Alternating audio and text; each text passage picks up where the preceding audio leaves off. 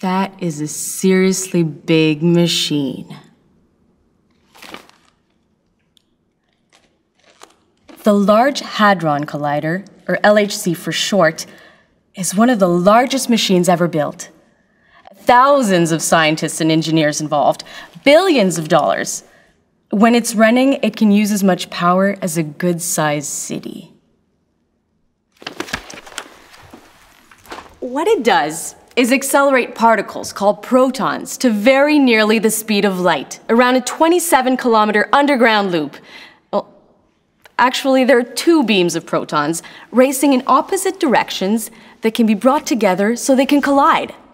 Now, everyone loves smashing things together, but with all the time and effort that has gone into the LHC, there must be a really good reason for building a machine that does that. And there is. It just takes a while to explain. But if you can understand the reason for building this giant machine, there's a very good chance you'll come to understand something quite profound about this.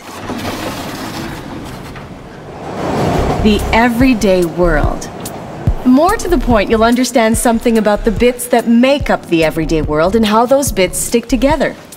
And by everyday world, I mean not only what you can see out there, but the entire universe. And not only the universe at this moment, but right back to the beginning of time. So, it's a big job. Mainly the job of these people, particle physicists. There they are, in their natural habitat. The things they're trying to discover and understand, the particles that make up our universe, are at least as small compared to the Large Hadron Collider as the LHC is compared to our entire Milky Way galaxy. That is mind-numbingly small. So small it's incredible that we can know anything about these particles. But we do know things. Through a process of experimentation and making theoretical models, physicists discover what kinds of particles exist and how they interact. It's a journey that never stops. Discoveries revise models, and those models suggest new experiments. When you're a kid, you learn that the world is made up of atoms. An atom is a kind of particle, a basic piece of matter, and you're told to picture them as round balls. Later, you learn that there are over 100 different kinds of atoms that can be organized into a periodic table of elements. But it turns out that atoms aren't the very basic bits that make up everything. Way back when, experiments showed that there were particles called electrons inside the atom. And if electrons are one part, what is the rest of an atom? And how did those two parts fit together? Coming up with an answer to that question meant creating a model. When you talk about building a model, it's something that physicists have been doing for hundreds of years. One observes the world, makes measurements, then tries to find a pattern in them, and a mathematical description, a picture of what's going on that can explain those results and be used to derive predictions for other scenarios that one can test. What scientists came up with was this: a raisin bun. The raisin bits were the negative electrons, and the bun was the positive part that balanced out the negative charge of the electrons so the whole atom was neutral. Not a bad idea for what was known at the time. But you'll notice that we don't picture atoms as raisin buns these days. And you can thank this guy for that.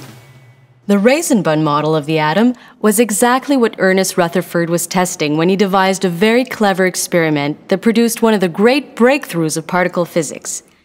Here's what he did. Rutherford started with some radioactive material that he knew emitted particles with a positive charge called alpha particles. Next, he chose a target, a very thin gold foil, and positioned this so it'd be hit by the alpha particles. Then, to detect what happened to the alpha particles after they hit the gold foil, he encircled the whole thing in a chemical screen that would create flashes when struck by the alpha particles. This is what he observed. Almost all the particles flew right through the gold foil and struck the screen on the opposite side. A small percentage were deflected a little to one side or the other. But the biggest surprise was when a very few deflected backwards, as though they hit something very hard and immovable. Now, the raisin bun model of the atom would not have predicted that last result. But what model does?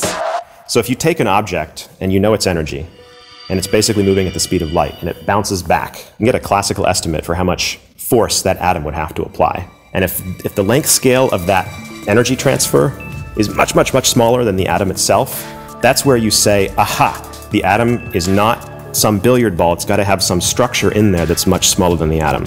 That's how he arrived at his model, that there's got to be some solid core that's much smaller. In time, the nucleus itself was shown to be made up of smaller particles called neutrons and protons.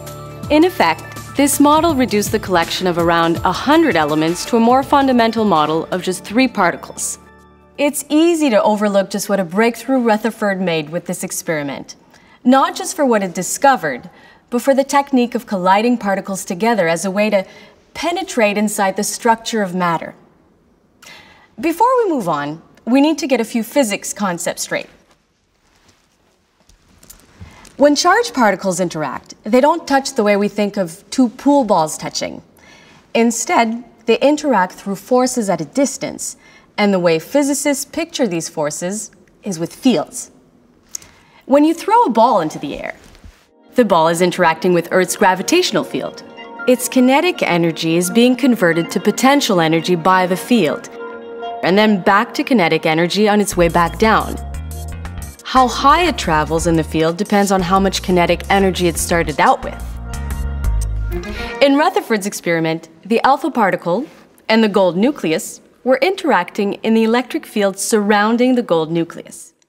As the alpha particle moved directly towards the gold nucleus, it began to slow in the field, its kinetic energy being converted to potential energy. It came to a stop, and that potential energy converted back to kinetic energy, and the particle flew off in the opposite direction. In a particle collision, the more kinetic energy particles start out with, the closer together the particles will get. The history of particle collider experiments is one of designing larger and larger machines to create higher and higher energy collisions in order to see deeper and deeper into matter. As particle accelerators became capable of focusing energy in such a microscopic volume of space, something quite extraordinary happened. New particles were created. I know, that may sound like magic, but at the scale of fundamental particles, the rules of physics not only allow for it, they predict that it will happen. The key rule is E equals mc squared. And what that means is that mass and energy can be converted one into the other, just like you can convert British pounds into dollars at a certain exchange rate. Only the exchange rate between energy and mass is c squared, the speed of light squared. Mass and energy are just 2 faces of the same thing. You cannot differentiate between one versus the other one. One way to interpret this formula is to think of mass as just a type of energy. And consequently, if you have a lot of energy, you can also create mass, or in other words, matter. You can actually see particles popping into existence in the particle detector of an accelerator. For instance, in this image from a bubble chamber detector, the tracks were created by charged particles passing through the detector. The detector has a magnetic field, so particles curve one way or the other depending on whether they have a positive or a negative charge. Look closely at these 2 spiral tracks that appear out of nowhere and curve off in opposite directions. What you can't see is the photon. a packet of energy that was traveling through the bubble chamber when it suddenly turned into these two new particles. This track curving to the left is an electron which has a negative charge.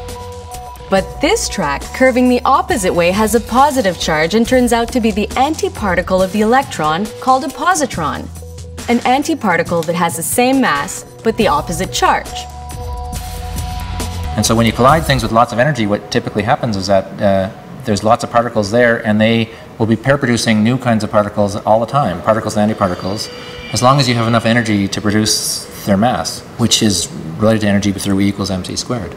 In all these collisions, the things that are coming out were not there to start with, and so you're getting a sampling of all possible particles that could be produced at the energies that you have access to, which makes it much more efficient. You have to choose the initial thing carefully to have the right ingredients, so you can collide almost anything at high enough energies and you're going to get everything out.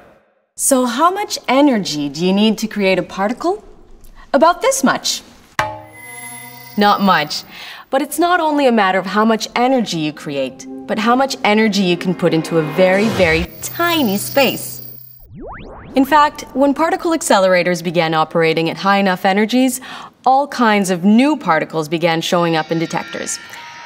These weren't the particles that make up the matter around us. Instead, they were massive particles that would pop into existence and then decay quickly. In a few decades, physics had gone from 3 fundamental particles found in the atom to a multitude. They called it the particle zoo, and physicists had to find a model that explained it. So in the 50s and the 60s, particle physicists were discovering new particles at a very fast rate. And it was very unclear whether or not there was some underlying organizing principle sort of tying together all of these particles, or if each new particle was just sort of a separate entity with its own properties sort of unrelated to the rest of the particles. When physicists develop a model, they're finding a pattern that explains what they are seeing in their experiments. In the everyday world, we're pretty good at detecting patterns, but some patterns are more complex than others.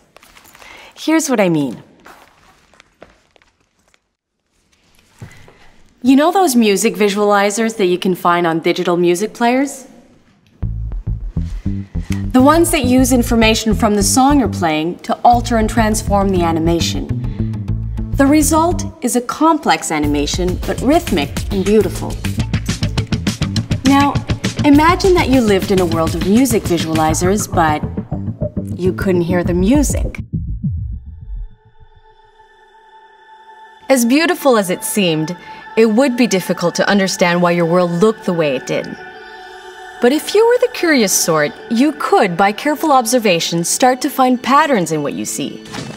And with some creative thinking, you could even reconstruct the underlying music. And with some clever modeling, you'd discover little things called notes, which combine in different ways to create your world. The particle zoo presented a similar problem. What was the pattern that connected these particles together? Physicists did eventually discover a pattern by arranging groups of particles according to certain characteristics. The pattern revealed that most of these particles weren't fundamental at all.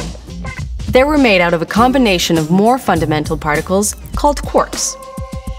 There are 6 quarks in all, 12 if you include their antiparticles. The up and down quarks are particularly important for us because they make up the protons and neutrons that we find in the everyday world. Each proton or neutron is a bundle of 3 quarks. 2 up quarks and a down quark make a proton. 2 downs and an up make a neutron. While quarks seem to solve the problem of the particle zoo, they left physicists with a new one. How do these quarks stick together in the way that they do? The answer required coming up with a new fundamental force of nature called the strong force. The strong force is a fundamental force like the electromagnetic force, but it acts very differently. A quark can have one of 3 charges, which are labeled as the colors red, green, and blue. Combine them together, and you get a color-neutral particle. And while the electromagnetic force gets weaker the farther you get from a charge, the strong force is weaker nearest the particle and actually gets stronger as you move away. Now, think about that for a moment. As long as the quarks are near each other, they're bound together loosely. But the moment they try to separate, they experience a stronger and stronger force that keeps them confined. A bit like an elastic leash that pulls back the further out you pull it. That makes it nearly impossible to separate quarks from one another. What we call a proton or a neutron is really the very, very small area where a group of quarks is confined by the strong force. That nucleus that Rutherford discovered so long ago is actually a seething mass of quarks held together by the strong force in groups of threes, which we call protons and neutrons. And around those, held more loosely, are the clouds of electrons. But the complete model of particle physics involves more than the atom. It has to include all particles that exist in the universe. The current model of particle physics is called the Standard Model, and it describes all the fundamental particles that we know of and the forces that make them stick together. It's one of the most successful models ever. It can make predictions about particles to an amazing degree of accuracy. If you take the particles that we know about, and you ask, what's the most general way in which those can interact at low energies, consistent with quantum mechanics and relativity, the Standard Model is it. I'll describe it briefly so that we cover some of the particles I haven't mentioned so far. First, there are the particles that make up everyday matter, the electron, the neutrino, and the up and down quarks. Then there are what we call the second and third generation of these particles, more massive and unstable, but otherwise identical to their lighter cousins. In the Standard Model, there are also particles associated with each kind of force. These force particles, called bosons, carry the information of a particular force. For instance, the photon carries the information of the electromagnetic force, the gluon for the strong force, and the W and Z particles for another force called the weak force. So these are the particles that make up our universe and that have been detected in particle accelerators so far. Now, it's one thing to make a list of particles, but a complete physics model must describe how all these things relate to one another. For a given model meaning a description of how the world works, there are a set of equations. And things like particles and particle interactions and forces, all of these concepts are in the equations. So, for a physicist, the model will look something more like this. Mathematical equations that spell out how all these particles relate to one another. Now, if we look closer, we might notice a term in here. Let me find it. Here it is. An H. The H is a particle called the Higgs boson. It is the only particle in the Standard Model that has never been detected in an experiment. So why are physicists so sure that it exists? For one thing, the Standard Model doesn't work without it. Imagine you're standing on a subway and it stops suddenly. Yeah, you keep moving forward. That property of matter is called inertia. Inertia is a resistance to a change in motion, and it is caused by the property of matter called mass. In fact, objects have inertia because of their mass. Most of the mass of everyday matter comes from the energy involved in holding its fundamental particles together. E equals mc squared at work again. But fundamental particles can have a mass too, all on their own. So the Standard Model needs to explain where fundamental particles get their mass. That is where the Higgs comes in. Here's how it works. First, the Higgs boson is associated with a field, and it's the Higgs field that is the really important idea. The Higgs field fills the entire universe. It's everywhere. You can't get away from it, like a sticky fog that has settled around everything. Because it is everywhere, every particle is traveling through it, and most particles are interacting with it. When a particle moving in the field tries to accelerate, it experiences a resistance. The idea is that the particles don't have a mass on their own, but only through their interaction with the Higgs field. How much resistance the Higgs field exerts depends on the particle in question. If you're a particle like an electron, you interact with the Higgs field and experience a resistance every time you try to accelerate.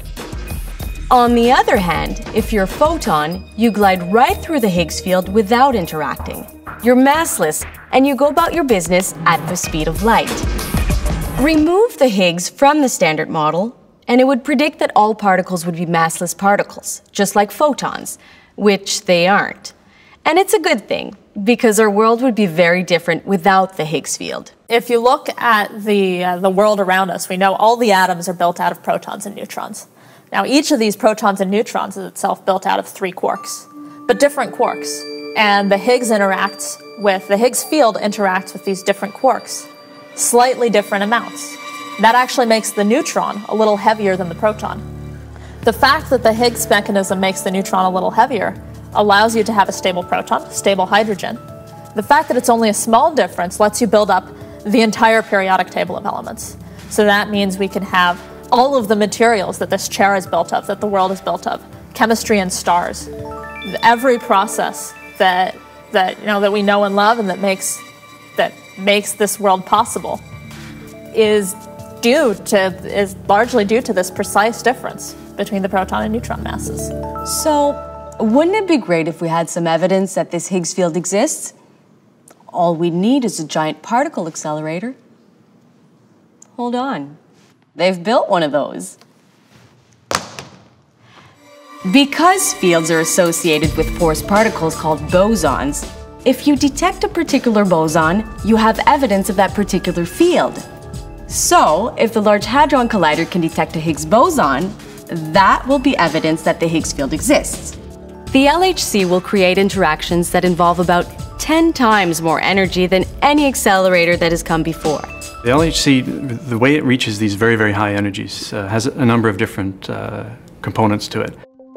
And the first, which many people don't think about very often, is the kind of particle that's being collided. We're colliding protons, which are 2,000 times as heavy as, for example, an electron. We accelerate protons by passing these protons through an electric field that is being generated via accelerating cavities. It's much like a surfer that gets pushed by waves in the ocean. These protons get pushed by an electric field as they pass through these accelerating cavities. And in gaining speed, they gain a lot of kinetic energy. It's a combination of a large size and very, very strong magnets, which you use to bend these particles in a circle to keep them under control. There are these quadrupole magnets which are used to squeeze the beam down and make it as narrow as possible, make the particles as dense as possible, so that when they collide, you have those very, very high luminosities to give you the most number of collisions. Imagine protons as fish bowls and the quarks as ice cubes tossing around inside, and they are flying towards one another at high speed. Most of the time, the bowls would just smash together. But every so often, 2 of the ice cubes would also collide. In the LHC, it is the rarer collisions between quarks and the gluons that hold the quarks together that will produce the really intense energy needed to create a Higgs boson. It's one thing to create a Higgs event, but you also have to be able to see it happen. No particle accelerator is complete without its detectors. Our detector is made up of different layers of sensors. And each of these sensors is designed to measure the trajectory, the energy, and also the different types of particles that emerge from this head-on collision. We wouldn't directly see the Higgs, but rather the different types of particles coming from the disintegration of a Higgs. And by the pattern of those particles, physicists will know a Higgs boson must have been present. So here's the problem, though. So you have billions upon billions of particles flying into this detector every fraction of a second, okay? And you have to digitize all the information that represents their trajectories, okay? You got to digitize all that information, you got to pump it up to computers to throw out most of it, because at a raw level you have well over terabytes per second flying up into the main processors that are actually in the collider halls. And that's got to be filtered down to a more manageable level, which you can then pump out into a computing grid to reconstruct exactly what happens in these events. At 600 million collisions every second, there's a lot of data to sort through. And even though physicists know what kind of signatures a Higgs event will produce in the detectors, Sifting through all those events to find what they're looking for will take months or years. So, if the Large Hadron Collider detects a Higgs boson, it will fill in a critical part of the Standard Model, and that will be pretty amazing. But the LHC is doing much more than looking for one particle. It is delving into matter at the smallest scales ever, allowing us to look into a realm of very high energies, and it is recreating conditions that haven't existed since a split second after the Big Bang. And if experience has taught us anything, it's that when you explore deeper into matter, there's a very good chance you'll discover all sorts of new things. Maybe the Higgs particle will be found, or other particles, or even new forces. And if that happens, and it's likely, then the Standard Model will need to be replaced by a new model. You know, I've been in the business for 20 years, and they've been planning the LHC for 20 years. And we've been waiting for this thing to be built so you'd find what's going to replace the Standard Model, and now they're running, and now they actually already are releasing data, and in the next year or so they will tell us about the Higgs, and it's extremely exciting to finally get experimental information about what's going to replace the Standard Model. On what scale the LHC will be important, we don't really know yet. But what we do know is that it's answering questions that have been the driving questions of particle physics for 20 years. What I would really love to see, and what I've been working on, is looking for substructure to quarks. So this is looking for excitations in quarks. This would be earth-shattering in the sense that it would take us to the next level. It would take us to something smaller than a quark, using techniques that were developed 100 years ago, but at much, much higher energies. I hope that they see a candidate for dark matter, because that's one of the biggest puzzles as a cosmologist that we are facing with. Where is this? What is this mysterious matter that is dominating our universe, but we don't have a clue what it is? So let's hope there is a candidate and LHC can see it. That would be a big discovery for me. There's the possibility that the LHC could actually uncover a part of the world that we had never seen before because it was very, very weakly coupled to us at low energies. My own gut instinct is that nature is probably much more clever than we're being right now, and will give us something surprising and interesting to work with. I think, and I truly believe, that in 20, 30, 50 years from now, in physics textbooks, we'll be talking about the pre- and post-LHC era in terms of our knowledge and description of nature.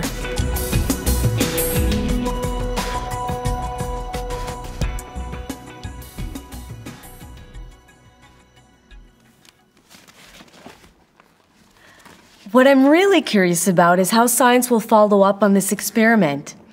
How deep can you explore into the little bits that make up our everyday world? And what kind of models will come out of what is discovered? I guess what I'm saying is that even this moment in science will pass, and we will move on to new discoveries, new models of the world. And that is pretty exciting.